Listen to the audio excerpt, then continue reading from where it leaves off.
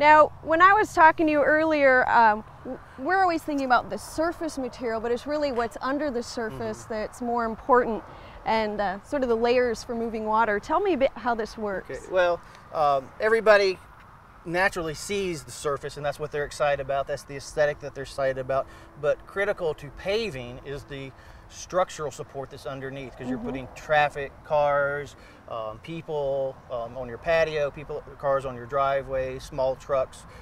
So normally what you see, and this is what we've used under the impervious side of the road, this is just a standard ag base, and what's in here is actually limestone aggregate that's ranging in size from 1.5 inches down through the fines, down through all this fine material. And that's the powdery stuff. That's the powdery. It's almost like a dust, but that gets compacted down to provide the structural support. And in this case, these concrete pavers have been put on top of the system. Okay. Now for our pervious system, we have a similar base, but a little bit different. Yes. In a permeable paving system, the critical piece is what happens to the water once it moves through the surface material. It has to have an area where it's stored. If the soil underneath is compacted for structural purposes, where is it going to go?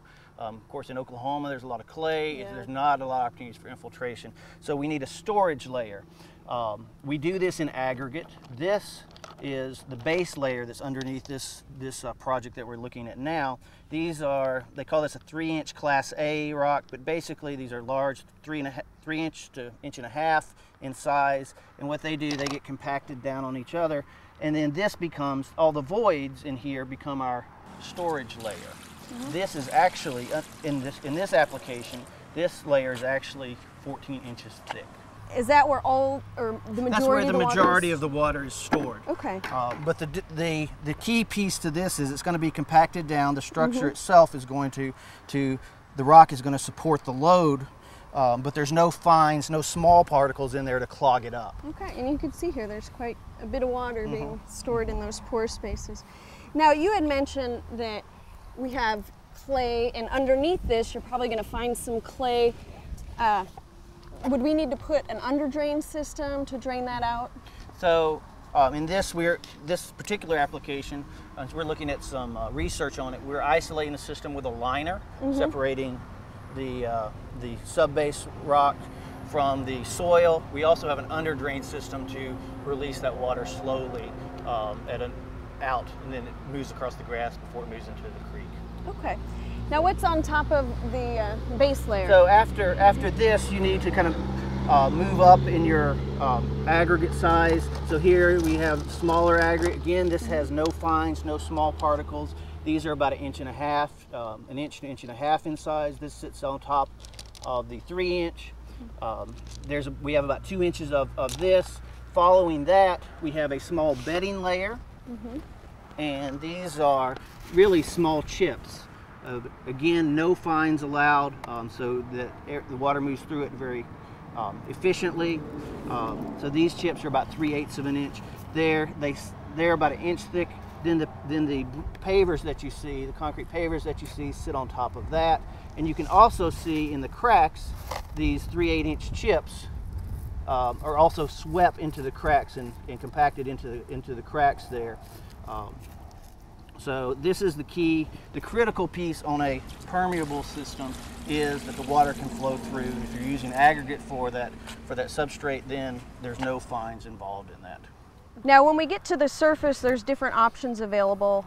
This is what we have in place here, correct? Tell me how these work. This is a Priora paver, and so it's made out of concrete, and what it's actually doing is they slide together. They have this gap on the edges here, and so this is the same gap where the 3/8 chips go in, but this is where the water moves through.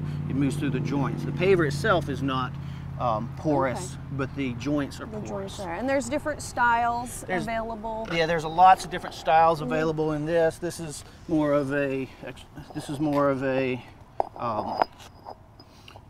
detail, maybe more for a patio application. This, again, it's not on the all the way around joints, but it's in these center areas that the water, there'd be columns of those 3/8 chips. And that's where our water will move through here. Okay. Another option is to have a mixed surface using these types of pavers, where we could plant inside them or use some gravel in the openings. So this, they call this a grass pave system.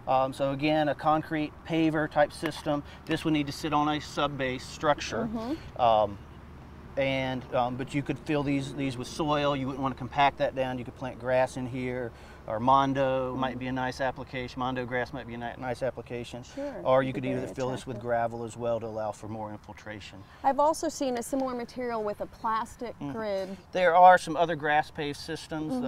They use a geogrid system, almost a plastic honeycomb system, but they work in a very similar way as this, so where you're mixing soil or gravel through that structural element, and then allowing infiltration that way. Okay, well, let's look at how the water moves through this system. This system can actually take 12 inches of rain in an hour. In an hour, okay. Well, So, luckily we don't normally see that. No, we don't. And it can also store up to 8 inches of water at one time inside. So I'm just gonna pour it on. You see how very quickly it moves through. So. This is going to provide a lot of benefits for the surrounding landscape. What are some of those characteristics that this helps with? Well, this system has benefits. So you're decreasing the rate of water runoff. As we see, it's going in here and going to be stored. You also have the opportunity to release that slowly into the landscape. So again, decreasing the rate. There's opportunities for increasing water quality. So sediment and some oils and greases would go into this system and get caught. And that'll keep them from moving. That'll keep them from moving out into the landscape. If there's moisture in the system underneath, if that's maintained, then there's actually microorganisms that will grow in that moisture and actually treat some of that oil, decompose some of that oil and grease as well. So that's another exciting piece to it. That's interesting. Now, once we have a system like this in place, if we have a walkway or a patio, are there special maintenance needs that we need to do with this? Well, just like any other hardscape, there's going to be some maintenance associated with it. The concern with a permeable system is that you continue to allow efficient infiltration of the water through the surface. So in this application, the main concern there is keeping those joints sediment free. So the way to do that is either vacuuming the sediment out. You can also, there's street sweepers that actually can brush that out in a more commercial application. In a more homeowner application, using a shop vac to vacuum some of the small areas out could work. Also, a pressure washer you don't want to spray it in, but you kind of spray it across the surface to wash some of that sediment to keep the porosity very efficient. In that process, some of those little chips are going to come out, and you'll need to backfill those with fresh chips. How often do we have to do this type of vacuuming or pressure washing? Depends on the application and how much use it's getting, but I would look at it about every kind of check it every 6 months, probably doing it every 1 to 2 years. But if you identify a problem where soil is washing onto the paver system, then there's an issue. Okay, and in between that, we want to just keep it well swept to keep sediment from collecting. Very much the leaves and grass clippings off of it. And that'll increase the time you can go through without maintenance. Okay. Well, there's been so much interest in this. It's a wonderful project, and I know there's a lot of support from across the state. A lot of people are interested in looking at permeable systems. Yeah. While putting this project together, we were encouraged and excited by all the support and people that wanted to participate in the process. All the paving materials, the concrete pavers were donated by Paved Stone Company and the Paved Stone Store of Oklahoma. We had SAC Engineering provided engineering services for us, and we also had support from some agencies, partnership between Division of Environmental Quality as well as ODOT helped support this process. So we're very excited about it, and looking forward to seeing it function over time. And seeing more of this develop across the state as well. Very much so. Absolutely. Well, thank you so much, Michael. I appreciate it. Thank you.